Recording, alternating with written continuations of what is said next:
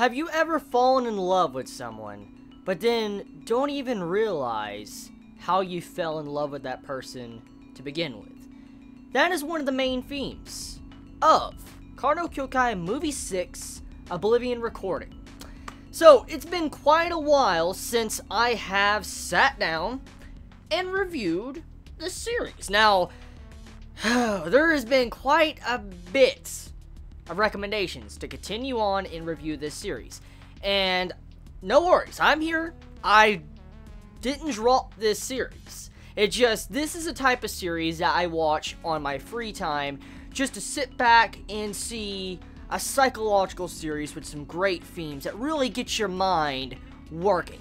And I tell you, these type of movies really make my brain just go into overdrive, because there's just so many things you need to look into when you are watching a movie. It requires multiple rewatches just to even understand some of the main themes of this movie series. And that is kind of why it takes me so long to sit down and review空の境界. Even though I love the series, I'm a big fan of Type Moon, I'm a big fan of Fate, it still takes a long time to review this, because movie reviews are quite different from series reviews, or even in of itself episode reviews or chapter reviews, because movie reviews is a story that has a plot, a condensed plot, or a plot that is there for us as the viewer to be satisfied from start to finish, and it should have its own story. And that's kind of what movie 6 does. So enough of the little bit of backstory on why this review is so late, because I know I'm going to get it for movie 7. Let's talk about it. So, this movie, movie 6, Oblivion Recording, is more of a character instead of plot-driven story. That is the first thing I just want to say right now. I know from the comments I read on movie 5, a bunch of Chibits told me that movie 6 is probably one of the worst movies of空の境界. And personally, I don't 100% feel the same. I actually believe this is one of the better films. It's not the best. I don't think there's going to be a film that's going to reach the status of movie 5, Paradox Spiral, in the空の境界series, but I don't necessarily say that this movie is bad. There's reasons why I could see why there would be watchers that would disapprove of this movie, because there is a lot of things that make you go, what, or scratch your head. And there is some things that really need more explanations, and I'm hoping that movie 7 and the epilogue and then the Recall of Summer will clarify a lot of these questions. I hope so. So, that is what I was really looking at when I was watching this movie, because I do know this is a movie series, and there's some things that do need to take some time to actually explain. I do know空の境界is a confusing series that really makes you have to think, and to truly enjoy the series, you have to watch it over and over again just to really get the grasp of what it's really about. And that's really the only way to appreciate the writing and the plot and the characters of this series. And I feel like it's likewise for this movie. Out of all the movies, though, I think of空の境界, I think this is the most simplistic. As I said, a character-driven movie. It's not really plot. The plot is very straightforward, actually, which is quite jarring. Because if you go from movie 5, Paradox Spiral, that even to this day, I've watched that movie already 3 times now, and I still don't understand it completely. It's just that damn deep. And this movie is more straightforward. It's jarring if you go from something like that to something like this, because you were used to the big mindfuck that was movie 5, and then you come into this, and you're like, so a new female character is introduced, a sister of our main male character, and she has, like, this brother complex. You have this straightforward murder mystery, and a bunch of people looking at it would be like, this is very different from what I've come to expect from the past couple movies of空の境界. And that's to be expected. I think this was like an interlude to give us some downtime for some character development. And I personally think we did need some good character development for these other characters. Even Shiki got a little bit of development in this, and getting to see the relationship of how Shiki and Asuka worked together and how they worked off each other's personalities throughout this movie was surprising. You would think a character that's like Shiki, that's very, I guess, distant from majority, or she doesn't really express her emotions a lot, would be that compatible with someone like Asuka that has a brother complex. I didn't think I would see something like that. And it showcases a different side we haven't really seen of Shiki. And I felt like that was quite entertaining, because out of all the characters we have seen, Shiki seems to only care about our MC, Mikiya. And to see how she cares for Mikiya's little sister and actually looks at her as if she's a little sister was surprising. And I enjoyed that little twist in this movie. It was a really different perspective. This movie is obviously Asuka's story. That's obvious what this movie is. It's Asuka's story, and majority of the movies we have seen from Chrono Kyoukai for the past 5 movies, they've all been kind of centered around Shiki and her character, the mystic eyes, the plot, paradox spiral with, you know, how humans try to find the origin, different things like that. Some very tough subjects that when it comes to the Type Moon verse. And this story tells the story of a murder mystery with a girl trying to figure out how this person died in class 1-4A. She tries to figure out how this person died, the mystery behind it, and comes to the conclusion at the end and manages to get back at the murderer and the person that was using fairies.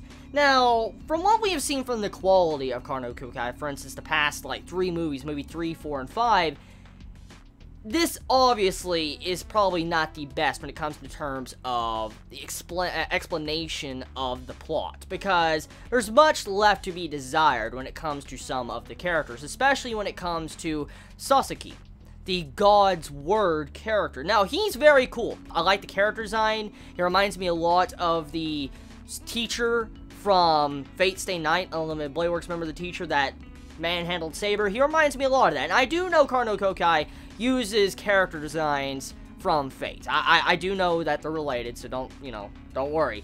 I'm just saying, I do know that a lot of the character designs in this series is kind of like proto-designs, or like prototype designs of Fate Stay Night.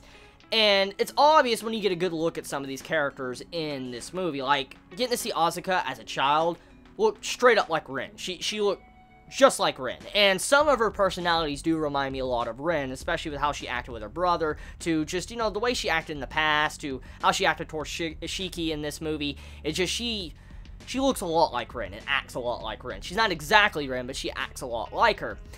And from the previous quality of the movies, though, like I said, there's much to be desired, especially with Sasaki, because we didn't really get a good explanation on some things. Like, we didn't really find out the true reason why.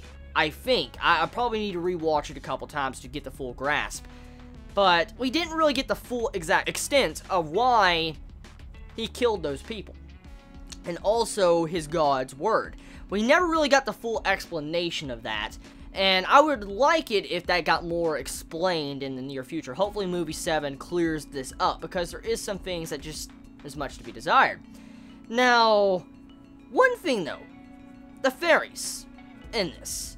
From what I assumed as a viewer, as, you know, watching Chrono Kyoukai, as you know, I haven't seen the visual novel or light novels, whatever Chrono Kyoukai is based off of, I haven't read it, and I'm just strictly anime only when it comes to the Type Moon franchise. From what I saw, it made me assume that the teacher, Hideo, I think that's his name, Hideo, got killed by Oji. You know, the purple-haired girl in this movie.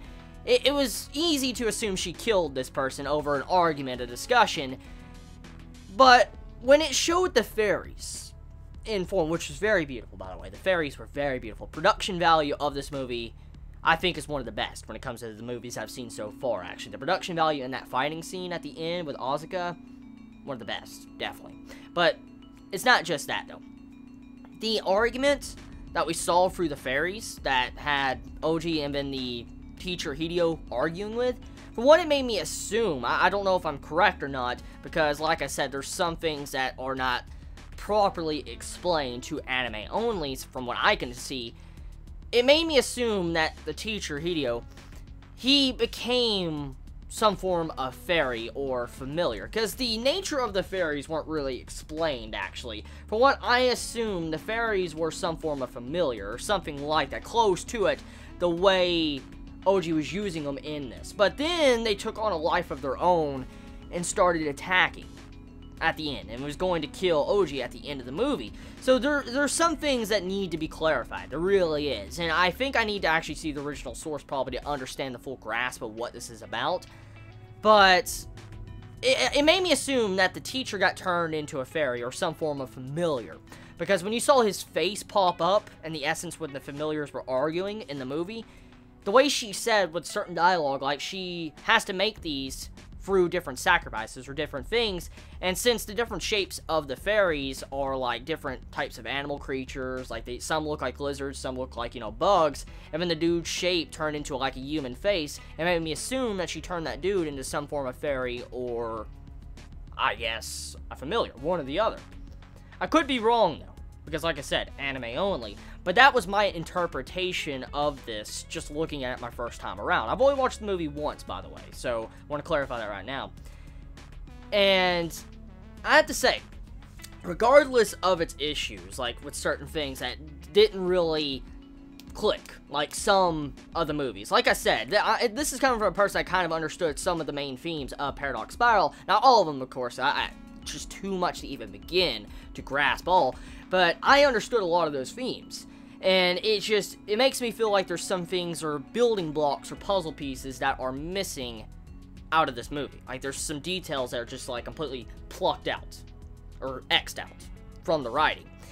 And I've heard that the director of this movie was rather new. I heard whoever handled this movie was new to空の境界or Type Moon or Ufotable when they were animating things, and so this director wasn't that experienced, so that might be part of the cause, but there might be other things going down into that. Might be controversial topics, I have no idea, because空の境界does have some controversial themes, especially the last, you know, movie to movie 3. There's some pretty creepy stuff, and so it might be because of that. I'm assuming it might be, but we might not ever know. Now, besides the presentation and the plot and the conclusion, the characters overall for the most part, Asuka, I felt myself liking her quite a bit. She was a really good character in this movie. I really enjoyed. Even though she was the main spotlight, I'm not annoyed by that. You would think when you got the spotlight of Shiki through majority of the movie series from, you know, the past 5 movies, you would be quite upset to see a change of perspective. Like, you'd be very upset to see a new character take the spotlight. You'd think you'd be quite upset about that, but I'm not. I actually like seeing a new perspective from a different angle of the movie. Seeing it from, you know, Mikuya's sister's perspective, of how she looks at the world, and, you know, her reason for why she fell in love or has a brother complex for her brother, along with, you know, her relationship to Shiki. It's a very enjoyable atmosphere to the movie. It really was. I mean, this movie is more lighthearted and comedy-based, and I guess unserious compared to some of the movies. I think this is the less serious movie out of all of them, and that's not bad. It's not a bad thing. Overall, though, a very enjoyable movie that gave me a lot of entertainment. Production value on point. Like I said earlier, it's probably the best production value I've seen out of the movies. It was, wow. Just like the CGI, I think that was the best usage of CGI I think I've ever seen. That was like the pinnacle of CGI I think I've seen as an anime. That was crazy, some of the CGI in this movie. So yeah, as always, it's been very fun watching this. I will try to get to movie 7, and if I misunderstood some things, which is very obvious when it comes to the Type Moon franchise with, you know, these type of series, obviously I will not understand everything unless I see the original source and rewatch it a couple times. If I'm mistaken anything, please let me know in the comments below, and if I am correct and I'm on the dot, please also let me know. I'm just very curious about that, because I will rewatch this movie series once again. I plan on doing that and giving another analysis once I have finished it and then rewatch it again to see the real themes and concepts of it that I missed the first time around. I plan on doing that, so don't worry about that. But yeah, I love y'all. It's been fun. I will try to get out the movie 7 review as soon as possible. Here's the thing. I'll make a bet with you, okay? I'll make a bet with you, Chibits, right now. I'll make a bet. 24 hours after upload of this video, if we hit 450 likes, I will review movie 7 as soon as possible, probably by this week. Now, you know what? I will by this week. I will do it by this week, Monday at the latest. I promise you that. That is a promise. So, anyways, you all have a wonderful day or night wherever you live. Please be safe, Chibi out.